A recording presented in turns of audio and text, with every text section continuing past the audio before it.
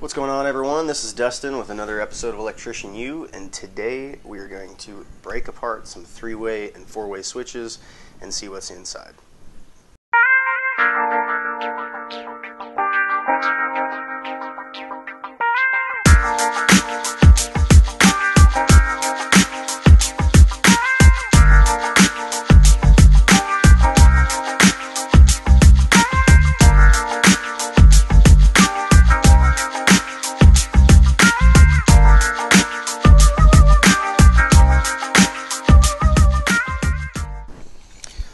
Alright, so first off, I've got a 3-way switch, Decora 3-way switch. You can tell it's a 3-way because it's got the 3 bolts on it. And then I've got a 4-way switch, Decora 4-way as well.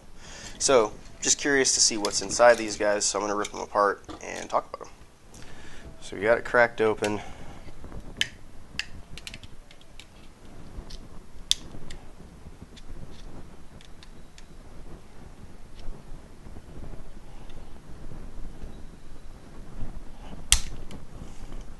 I'm trying to be very careful with how I do this because I don't want anything to come apart. So that's what the inside of it looks like. So inside of there, I've got this little flapper that corresponds to this guy, and it'll actually move the switch into one position or the other. So if you can see deep down inside of there, we've got this little flapper that has a tab on it, and it's 2 positions. So either way, if it's flipped like this, then it's going to take this terminal and this terminal, and it's going to connect the 2. Or if you flip the switch in a different direction, it's going to take this tab and this tab, and it's going to connect the 2. So that's pretty much it. I mean, there is no on or off state. You're just basically sending power, on one path this way, or you're sending power on one path this way. That's what that common screw is, because both of these paths are contingent on touching this one screw. This is the black common screw. So on a 3-way, on your hot side, where your incoming power is, your hot's going to attach to that screw, and on the other side, on your leg side, this screw is going to be what your switch leg gets hooked up to, and your travelers are hooked up to here in between each of these. And then the ground screw, you can't forget that. The ground screw is just a piece of metal that's touching this whole yoke, and so you're supposed to ground every one of these devices just in case a hot wire flops off and touches this thing somehow.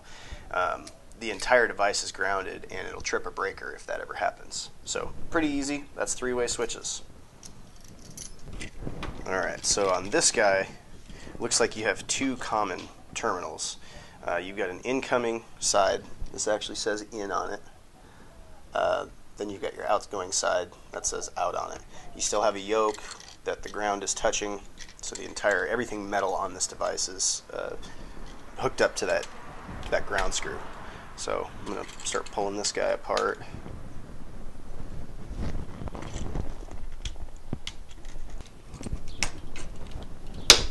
There we go. Now that I've mangled the shit out of it. Alright, so same thing here. We've got 2 flappers. So this position of the switch either pushes these little plastic pieces up or down, which controls whether or not this goes up or goes down. So this one terminal right here, let's take for an example.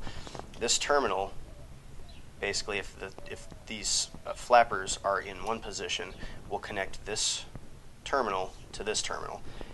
If it's in a different position, it'll hook this to this terminal.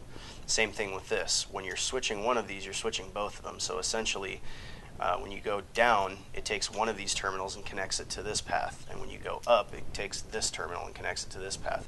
So either way, there's 2 different ways that current can travel, just like a 3-way, where you've got one path that can be traveled along here and one path that can be traveled from the black to this side. It's the same exact thing, it's just